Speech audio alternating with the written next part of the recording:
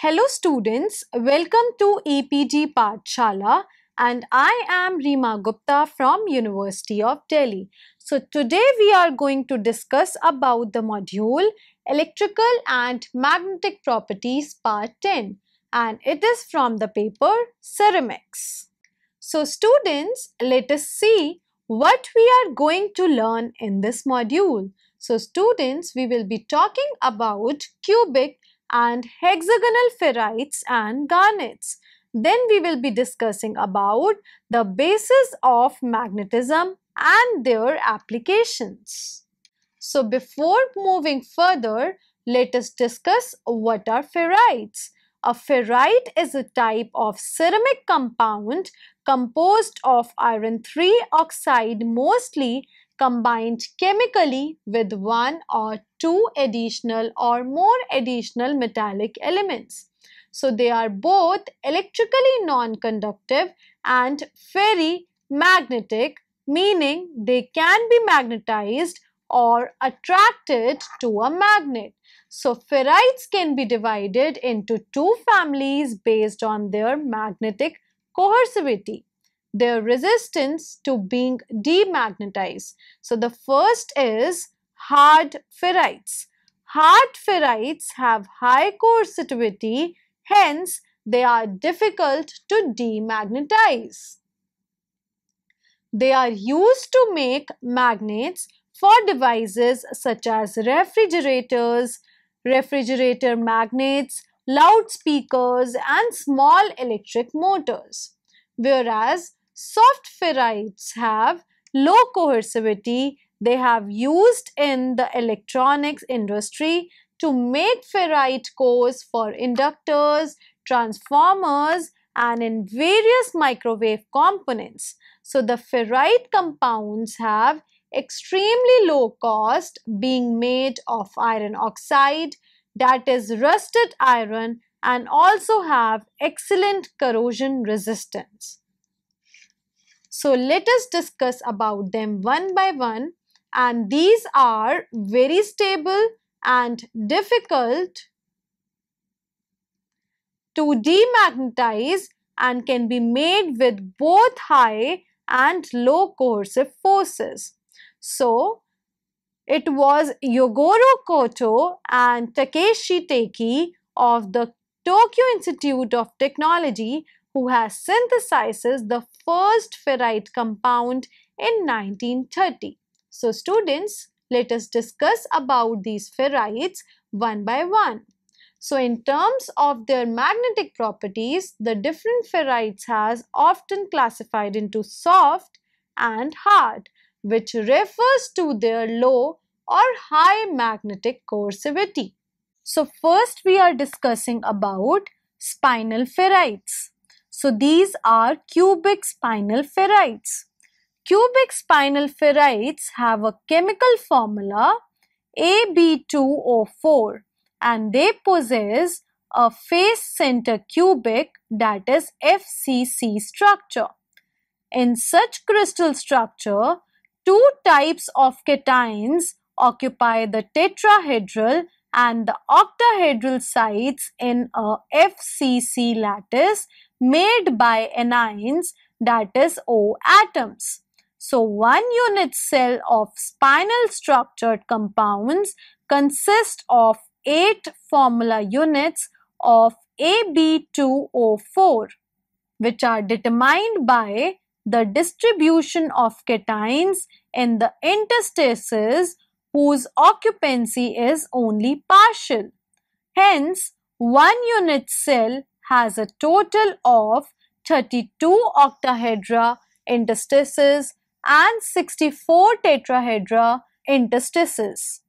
Because of stoichiometry, the octahedral interstices have 1/4 occupancy while tetrahedral interstices have 1/8 occupancy by the cations. So in summary, we can say that the partial filling of interstices is 1/4 filled for octahedra and 1/8 filled for tetrahedra. And the chemical formula is Ab2O4. So some of the example for normal spinels are zinc ferrite, that is ZnFe2O4, magnesium aluminate, that is MgAl2O4, cobalt aluminate, that is CoAl2O4. So here A is tetrahedral and B is octahedral. However, the examples of inverse spinel is iron oxide and nickel ferrite. So depending on the distribution of cations in octahedral and tetrahedral interstices, cubic spinel structures can be classified as normal spinels and inverse spinels.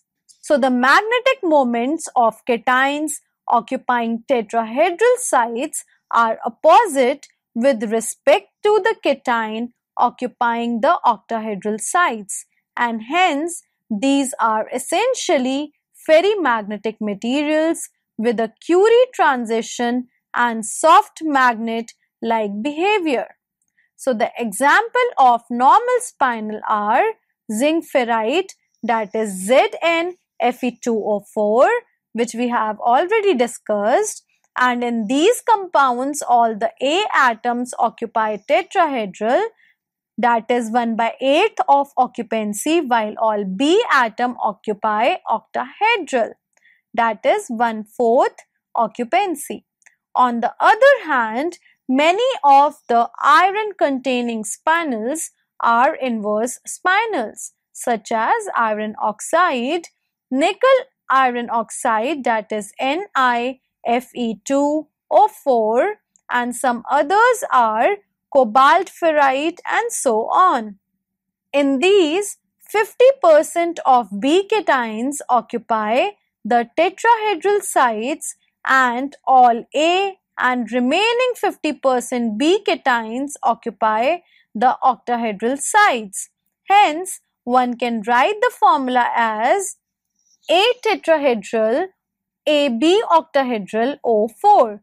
For example, the spin arrangement of Fe3O4 is shown in the next slide. So students, you can see the spinal structure which is shown in this slide. So on the left hand side, you can see the arrangement of oxygens and A and B cations in octahedral sites and tetrahedral sites. Whereas on the right hand side, you can see the octahedral interstices which has 32 per unit cell. Whereas on the lower right corner, you can see the tetrahedral interstices which has 64 per unit cell.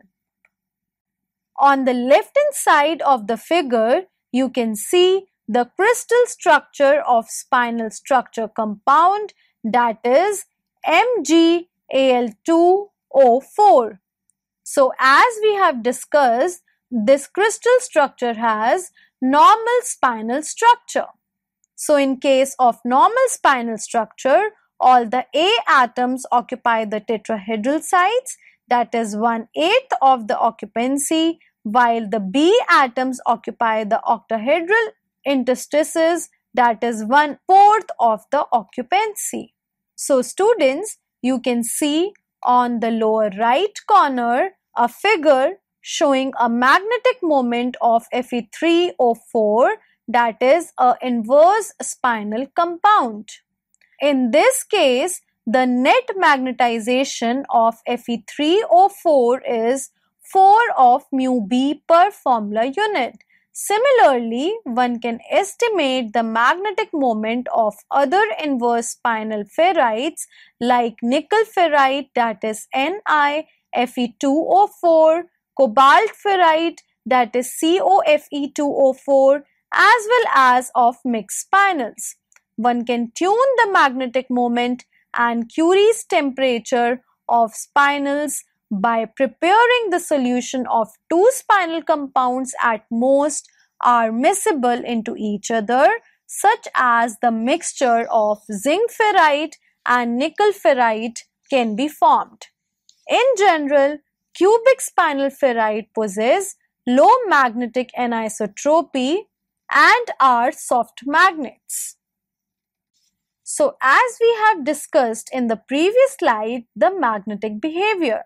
So the magnetic behavior for the spinal structures are, they have low magnetic anisotropy and are soft magnets with low coercive fields. So there are few exceptions such as cobalt containing ferrites, which not only possess strong anisotropy but also exist large magnetic coercivity. Hexagonal ferrites. The hexagonal ferrites are based on hexagonal magnetoplumides and are often called M-type ferrites. The model compound of this family is barium ferrite with formula BaFe12O19. The large hexagonal unit cell contains 64 atoms, that is 2 formula units. The structure is basically a mixture of cubic closed packed and hexagonal closed packed layers formed by barium and oxygen ions. The chemical substitution of barium sites is usually done with strontium atoms, while iron atoms are substituted by aluminium atoms. So it is based on size and valency, resulting in change in the magnetic behavior. So in hexagonal ferrites, out of 12 iron atoms of one formula unit, 9 occupy the octahedral sites, 2 occupy tetrahedral sites, and remaining one is 5-fold coordinated. So out of these, 7 atoms on octahedral sites and one with 5-fold coordination have their spins in one direction, while spins of rest of the atoms are oriented oppositely, that is, say, 8 atoms with spin up and 4 atoms with spin down. So as we saw earlier, each Fe3 plus ion has spin magnetic moment of 5 mu b, and simple, it gives a net magnetic moment of 20 mu b per formula unit, leading to magnetic moment of 40 mu b per unit cell. So let us discuss the magnetic behavior. So the hexagonal ferrites have high degree of magnetic anisotropy and it magnetizes relatively easy along 0001 direction or c-axis of its unit cell. The material is typically categorized as a hard ferrite with coercivity between 50 to 100 kiloamperes per meter depending on the microstructure and the composition. Now come garnets. So students, you can see the crystal structure of garnet structured compound on the left hand side and the mineral corresponding to it on the right hand side.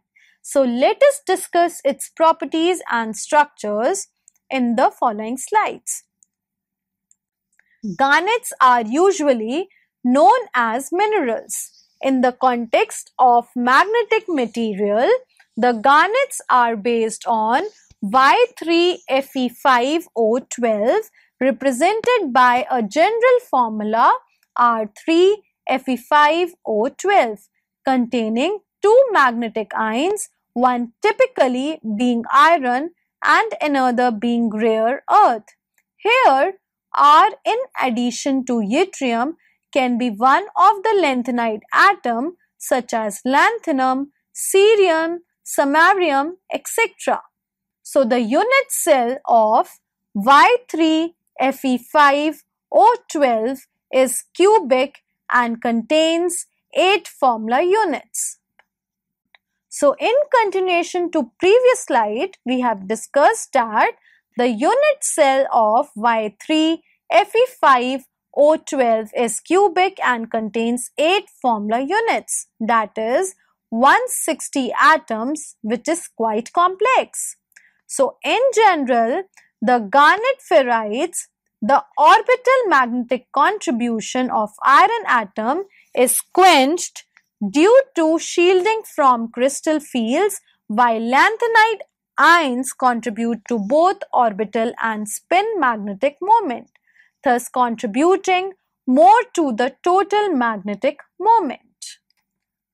Let us discuss the magnetic structure of garnet. So in this structure, our atoms have a cubic coordination, that is 12-fold coordination. Two iron atoms, that is 2 Fe atoms, have octahedral coordination, while remaining 3 iron Fe atoms have tetrahedral coordination with anti-parallel spin configuration of spins on tetrahedral and octahedral sides, while the orientation of spins on our side is parallel to those on octahedral sides. We now know that each Fe3 plus ion contributes to 5 mu B, which each lanthanide atom, that is R, contributes a moment of magnitude mu B into mu R, where mu R is the strength of moment of our ions. Hence, the total picture looks like following, which is shown that 3 R atoms having 12-fold coordination whose spin is down, 3 iron atoms having tetrahedral coordination, spin is up, 2 iron atoms with octahedral coordination. So overall it is 5 minus 3 mu B into mu B. So the value of mu R is 7 for GD while 0 for Y. Hence, the magnetic moment would be dominated by rare earth ions when mu R is greater than 5 by 3. Temperature dependence of magnetic moment. So, it is dependent upon the temperature which governs the coupling between rare earth and Fe ions, that is iron ions. Typically, the net magnetic moment drops as the temperature increases, especially for strongly magnetic ions like godium, Tb and Dy. So the GD doped garnet of composition, that is Y 1.2, GD 1.8, Fe5O12 has rather stable saturation magnetization for a wide temperature range centered around 50 degrees Celsius. So, garnets can be quite useful materials in microwave applications because of their high electrical resistivity and hence lower loss and around microwave frequencies. The material is also easy to synthesize in either of bulk and polycrystalline ceramic. It is a single crystal or thin film form it is available, and moreover the structural parameters as well as the magnetic properties can be tuned by tailoring the composition of the material. Properties of soft ferrites. So as discussed previously, ferrites have a broad spectrum of properties depending upon the type of ferrite and composition. So soft ferrites are materials which are easy to magnetize or demagnetize. So higher resistivities than typical ferromagnetic metals, leading to low eddy currents in the core. The low losses at higher frequencies make them useful for high frequency applications such as cores of RF transformers and inductors is in SMPS. So nickel zinc ferrites show higher resistivity than magnesium zinc ferrites and hence are more stable for frequencies above 1 MHz. The magnesium zinc ferrites on the other hand have higher magnetic permeability and saturation magnetization. Tailoring the properties of soft materials.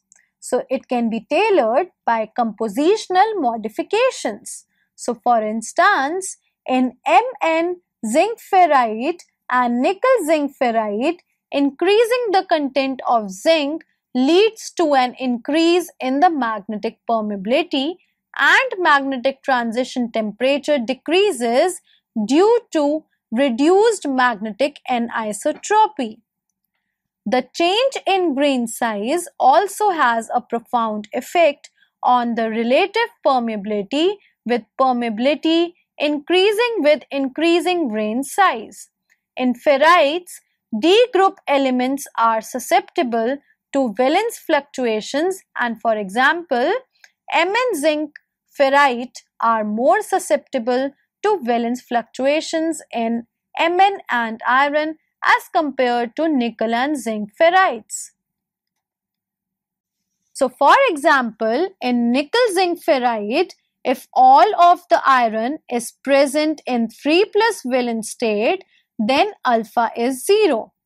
Any increase in the iron content, that is alpha greater than 0, is compensated by the formation of Fe2 plus, which creates favorable conditions for electron hopping between Fe3 plus and Fe2 plus, promoting n-type conduction. On the other hand, the deficiency of iron, that is alpha less than 0, is usually compensated by oxygen vacancies, resulting in large increase in the resistivity, about 8 orders of magnitude. So such behavior is shown in the figure on the left hand side, where x-axis shows the Fe content, that is alpha, and y-axis shows the log resistivity in ohms meter. So this resistivity variation in nickel zinc ferrite is as a function of iron content. Now comes the properties of hard ferrites. As we know, the remnants in materials like hexaferrites, which are strongly anisotropic, can be affected by processing.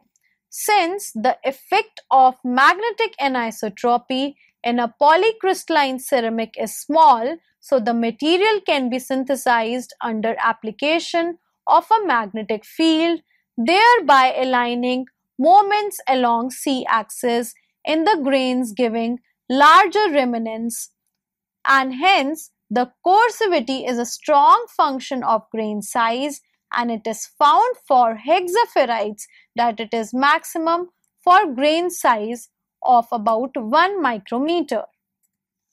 So let us talk about the applications of magnetic ceramics. So they have wide range of application in electronic inductors, transformers, and electromagnets. So we have discussed that earlier in intro also, that soft ferrites like manganese zinc, that is MnZn, and nickel zinc, that is nickel Zn ferrites, are used as core materials in these applications like inductors and transformers in the frequencies ranging from 100 kHz to 100 MHz, and typically these ferrites have high electrical resistance, which results in very low eddy current losses. So most common ratio magnets, example in loudspeakers, are made of ferrites. In fact, in many of these applications, ferrite magnets have largely substituted traditional Alnico magnets. So ferrites are also used for power transformers, which are used to transmit either over a single frequency or within a range, such as ultrasonic generators. So for high frequency applications up to about 5 MHz, nickel zinc ferrites are useful, while for frequencies up to 100 kHz, manganese zinc ferrite are preferred due to their high permeability.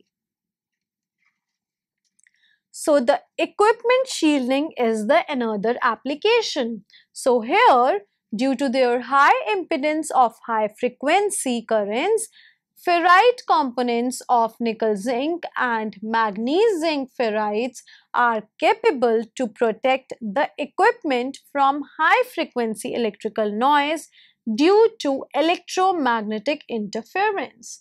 So, they can be used in data storage, in the magnetic tapes, elongated.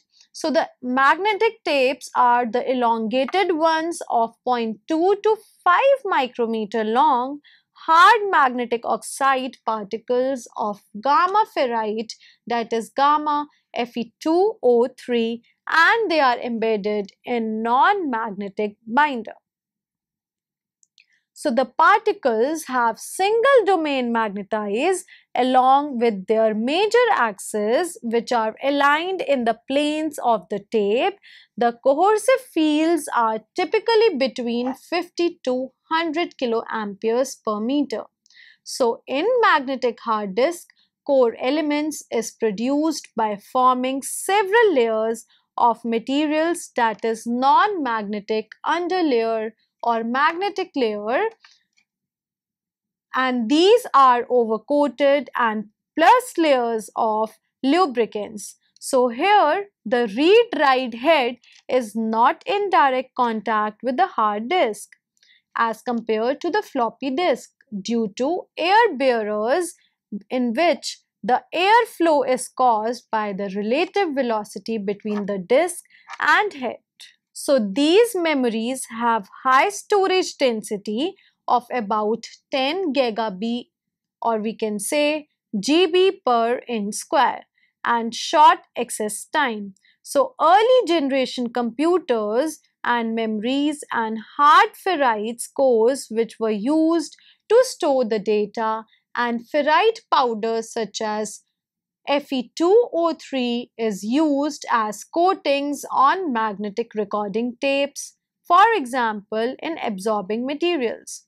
So in strength aircrafts, ferrite particles are used in as radiation absorbing materials for low frequency applications. Moreover, the magnetic materials have their wide range of applications in microwave also in the frequency 1 to 300 GHz.